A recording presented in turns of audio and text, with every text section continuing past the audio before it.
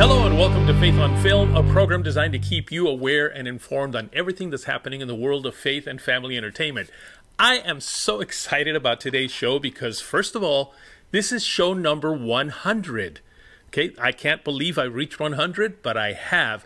But the other thing that's making it so exciting is my guest today, because my guest is not only my guest on my 100th show, but she was my guest on the first show, on number 1. Nancy Elizabeth Stafford is an American actress, speaker, and author known for her roles on television. She came to prominence in the 1980s as Michelle Thomas, law partner on 5 seasons of Matlock. She later hosted a syndicated TV series called Main Floor, a show about fashion and beauty. And of course, she is my great friend. Nancy, how are you? Oh, well, I'm better now that I'm with you. Hi, Isaac. I'm doing great. It's such a joy to be back with you 100 episodes later. Gosh. Can you believe that?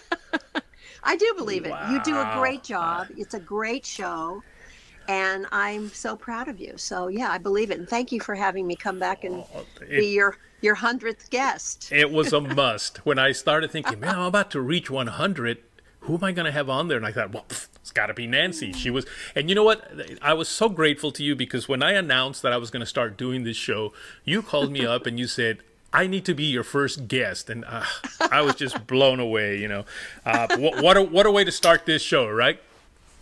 Well, talk about inviting myself, but I was so proud of you and I was so honored to be your first guest. And I was grateful to you. But you just said that it was a great show. And I've got to tell you, I'm not sure I agree with you because I was so green. I mean, I had never done this before. I've been a director for years and years and years, and I've actually directed some shows with you. But as the person interviewing, I had never done this before. And I got to tell you, first of all, I was very nervous. Second of all, I really didn't know what I was doing. And I want to show a real quick clip right now so that you can understand what I'm saying, all right? Now, you did mention that you're also an author, or I mentioned it on your intro here. You've got some books. What? That was fun. I remember when I said it, and after the show was over, I went down to my wife and I said, Hans, I don't know what I just did, but I said, Nancy, I understand you're an author. You got books? I will never forget that, and I actually mention it from time to time when I'm doing the show. So it was kind of fun. But you know what? I don't know how much better I've gotten, but I have been enjoying it, and I'm so grateful to God that He has allowed for this show to not just be what I thought it was going to be, which was a YouTube show, but He's actually made it to where the show is seen on over 19 different platforms now, from actual television networks to independent local stations to streaming platforms. Wow. All over the world. It's amazing. You're everywhere. And I think it's really important, and it's for such a time as this, Isaac. God has not only just gifted you with the ability to host this show and your background, but with all your relationships. These are probably mostly your friends that you're calling in that you have built relationship with over the years. So you are a trusted friend, but also you're doing such a service to your audience by introducing them to faith-based and family-based content, as well as the people behind the scenes who make it happen, which is always sort of fun for audiences. So you're doing a great service. Thank you. And that was what was the motivation for me for doing this, was that I just felt like, a lot of the I don't want to say lesser known, but the not celebrity types like you that probably will not get invited to some of the big networks to be on on their show to promote their next biggest studio film or something. But there's a lot of them that just are producing these great films and documentaries and all kinds of great, and they'll never get that exposure. So I thought, you know what? That's what I want to do, is I want to make sure that they get that exposure so people know who they are. That's great, and they can support their projects. So how else would many people know about a project to even find it online or decide to rent it or stream it? So and you're doing great. That's why I think that God has just taken this show and exploded it to the degree that He has, is because that's how these people will hear about these folks making these great faith and family content, entertainment. So yeah, I'm ready for the next 100. Yes. So how long did it take you to do 100 shows? Well, I Couple started. years? Yeah, it was a couple years because I remember I started. The first show went out on April 1st, 2 years ago. So this past Yeah. April was two. So it's 2.5 years, I guess. So you started slightly pre-COVID. Yes, Well, yeah, I guess pre-COVID. And then correct. yeah. So okay, now I'm going to switch over interview. I'm going to interview Oh, you. go ahead. Yes. So how has it or has it changed your show?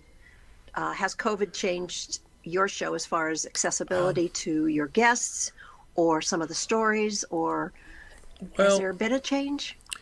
actually, the interesting thing is that I started to do these kinds of what are now, I guess, considered COVID shows. Where your Yeah. your guests are also like on their iPads or iPhones or whatever.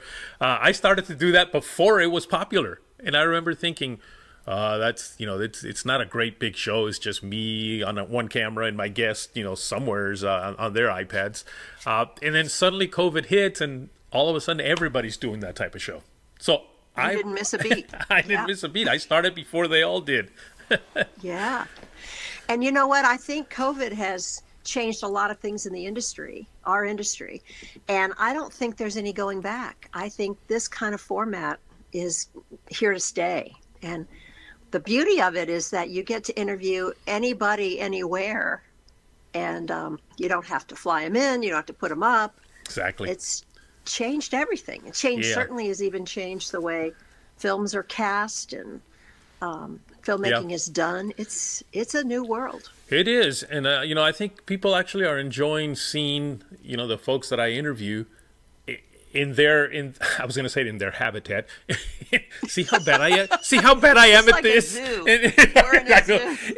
In their own home. Like Here I'm is a the monkey cage. Here are the primates. Oh, I'm gonna have to The save that one two-legged for. primates. I'm gonna have to show that one in the 200th episode. Look what I 200th. said. I called your place a habitat. I'm in my natural habitat. But I I think have water. She's people drinking water in her habitat.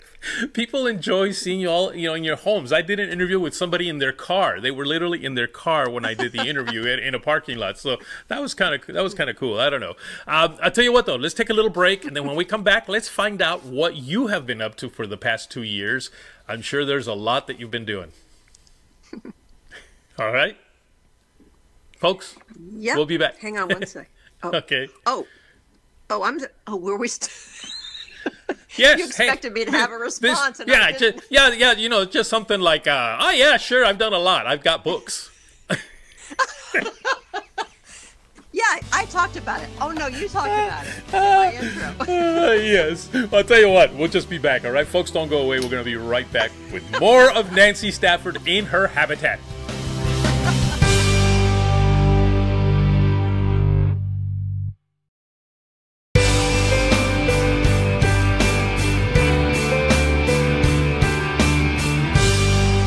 Welcome back to Faith on Film. We are here today in our 100th show with my favorite guest of all. I probably shouldn't say that because then my other guests are going to say, what? I thought I was it.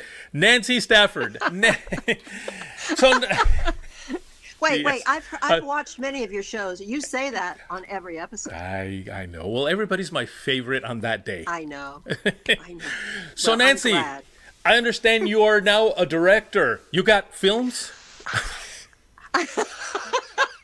I got films. I got a film to start. Tell us all about it. I've just actually directed my very first feature film. Oh, that I is co-directed with a very, very talented young woman who is a graduate of Asbury University and then went on to get her master's at FSU Film School. It was a project in collaboration with Asbury University's Film School, which is a really fine institution, and they culminate their semester every year with a film project. And they started with, a little music video, and then they did a half-hour sitcom, and then they did a 1-hour TV pilot, which they invited me to be a cast member of several years ago. Mm-hmm. And then last project they did was a full feature film, and they asked if I would come and co-direct with their recent grad. And we shot for 17 days. It was months and months and months of prep. And it was the most thrilling, exciting adventure. And I'm so proud of these students. What they do, as with many, especially Christian college film departments, they populate their keys, which are, for your audience sake, it would be like producers or audio, music composition, maybe the director of photography, with faculty. And then everyone else, who is all the crew members, are students. So it becomes a very immersive environment where they're being mentored by all of us that are there. So it's more than just shooting a film. Right. You're actually also instructing. And it turned out great. I'm so proud that we've got distribution by Bridgestone Media. And the film is called Damaged Goods. Oh. And you'll hopefully very soon be able to see it on a streaming platform. I will tell you, the subject matter is very tough. It's a very, very, very difficult subject matter. It's poignant, it's real, it's relevant to today's audiences, but it's a really important story that needs to be told. Can I briefly just tell the setup of the story, just so your audience knows? No, absolutely, yes. Our 20-something protagonist is a mess. Her life is a wreck. She grew up after her mother died when she was just a little girl. From the time she was about 8 until she ran away at age 17, she was serially sexually abused by her alcoholic father until she ran away. But her life now is a wreck. She can't keep a job. She drinks too much. She can't keep a boyfriend. She's truly damaged goods, the name of the film. And her father, estranged father, comes back into her life, and now she's faced with the ultimate decision. Do I do what is right, or do I use this opportunity to exact my revenge? And so the themes behind it are really, how does a person lead their life? And also, can someone move from the pain of their past to find wholeness and healing? And it's beautifully done. It's powerful. Just so your audience knows, there's no foul language. There are no scenes on camera at all that are at all offensive. But it's really a very powerful story. And it's, again, just relevant. It tackles an issue that is unfortunately far too prevalent today. The only Christian character we have, she doesn't believe in God. She's been, as you might imagine, very, where was God when I needed you, she says, actually. Wow. But the Christian character we have is a hospital chaplain who herself has to come face to face with, wait a minute, how do I deal now with someone who is very different than I normally approach someone? She doesn't like God. She doesn't believe in him. And she's been called out by this young woman for, spouting out spiritual platitudes. So she herself, the hospital chaplain, has to kind of make her own character arc and crisis of faith to discover, how can I really show Jesus to someone who is very far away from him? How can I now begin to listen and not just speak before I understand their heart? So it's a powerful film. It doesn't come all tied up with a bow at the end. We don't see her come to Jesus on screen, but she takes first steps. And what I love is that it's an opportunity for us to see a film with someone who is taking beginnings of hope and healing and restoration. And by the end, she does that in a really, ultimately very redemptive way. I'm really proud of the movie. That's great. Now, I know you said it's done by, students, but I've seen one of the movies that, previous movie that you were part of that they did. And Nazareth. I tell you, it was a great movie. It was very, very well done. This one is even better. And we're accepted into about 8 or 10 film festivals nationwide. Nice. We've already won. We got Best Feature Film, #1 feature film at the Knoxville Film Festival. And we're waiting to find out if there are more. So you'll be very astonished. This is not a student film. That's fantastic. Yeah. Well, we've got about a minute left. You anything else that you want to let us know that you're a part of that we can look for? Yeah, I actually shot 2 films during COVID as an actor. The first one is called The Mulligan, which is really exciting. Pat Boone stars in that. It's a delightful film. Rick Eldridge produced, and Michael Seibel is directing. That'll be coming out sometime soon. And also I did a wonderful film called Paul's Promise that Ryan O'Quinn stars in and also produced. And that one is a powerful, powerful story set in the 1960s South, deep South, civil rights era. And it's about a racist, alcoholic, atheist firefighter who has a radical encounter with God and starts the first integrated church in the South. It's based on a true story. Nice. And called Paul's Promise. I'm proud of both of those movies.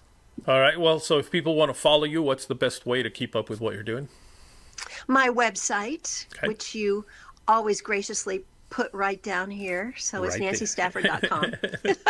Fantastic. Fantastic. Well, thank you so And much. on social media, Facebook. Find me on Facebook. Of course, yeah. Facebook.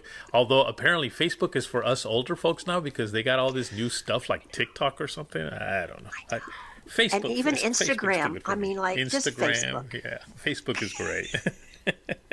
Well, Nancy, thank you so much for joining me again on this special show number 100. I'm just so amazed still. And I don't think I want to wait till show 200 to have you back. Maybe we'll do a halfway, maybe show 150 or something. All right? Good. That sounds great. Well, happy 100th. Thank Isaac. you. So proud of you. Thanks for having me. Thank you. Folks, don't go away because when we come back, we're going to have another update from Holly McClure.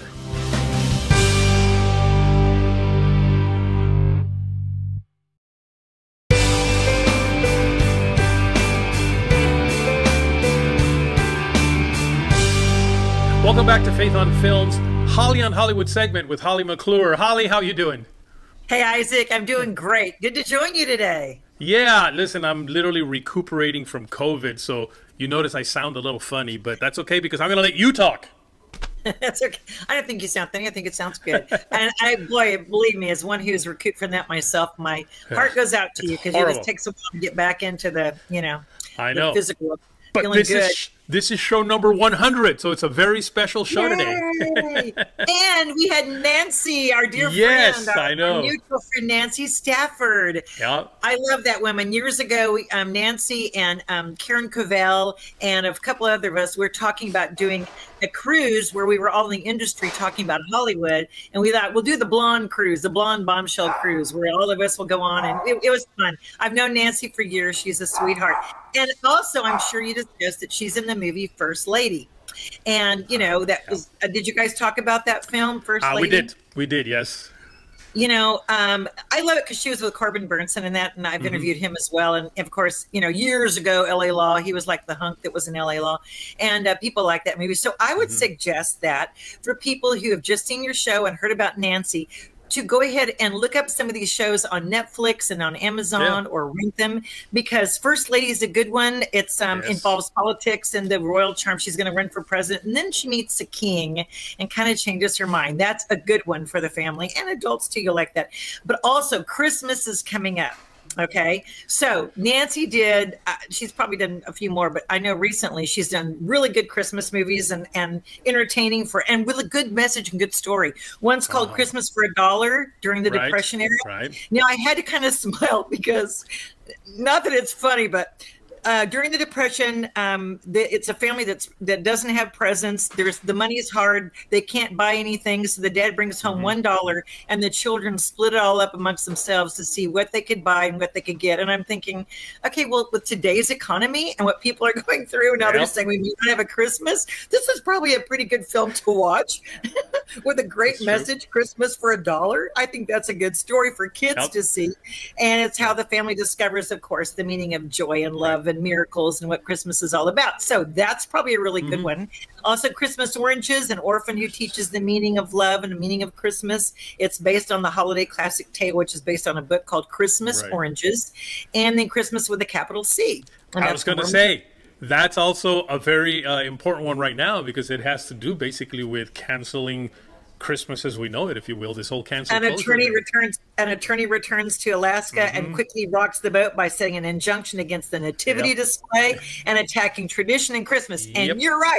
Yes. This is another one that's a modern day, overcoming. I think it was probably like before God's Not Dead. It was probably the God's Not Dead, except for Christmas stories, type of thing. But that's also a good one. And I think that's worth. So there's 3 different films, Christmas for $1, Christmas Oranges, and Christmas with a capital C, that your viewers can take a look right at and then maybe see before Thanksgiving. And then also Farmer and the Belle, Saving Santa Land. Yeah.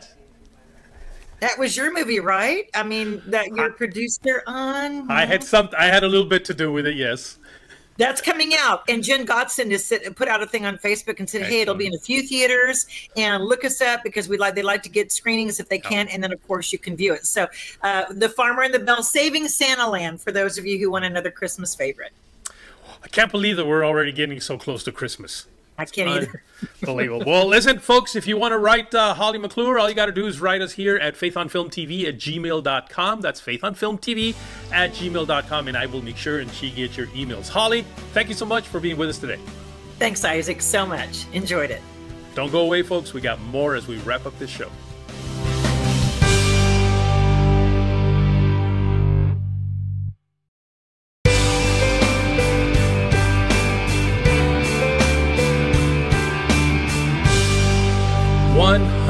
Shows. I'm telling you, I'm so grateful that God has just allowed me to reach this milestone of 100 shows. I want to encourage you that if you've not seen all 100 shows, that you go to my YouTube channel, Faith on Film TV, and you can watch all kinds of wonderful shows there. There's a lot of people there that I think you will enjoy hearing from. People that have dedicated their lives to creating content that's good for your soul.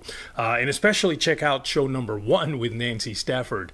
So just go to youtube.com and look for Faith on Film TV. That's Faith on Film TV. And I want to remind you that if you want to write us, write Holly some comments, perhaps some suggestions on maybe some movies that you would like for her to review. Just write us at faithonfilmtv@gmail.com. That's faithonfilmtv@gmail.com. Well, we've reached the end of a milestone, 100 shows. Tune in next week as I start show number 101. Hope to see you next week. Take care.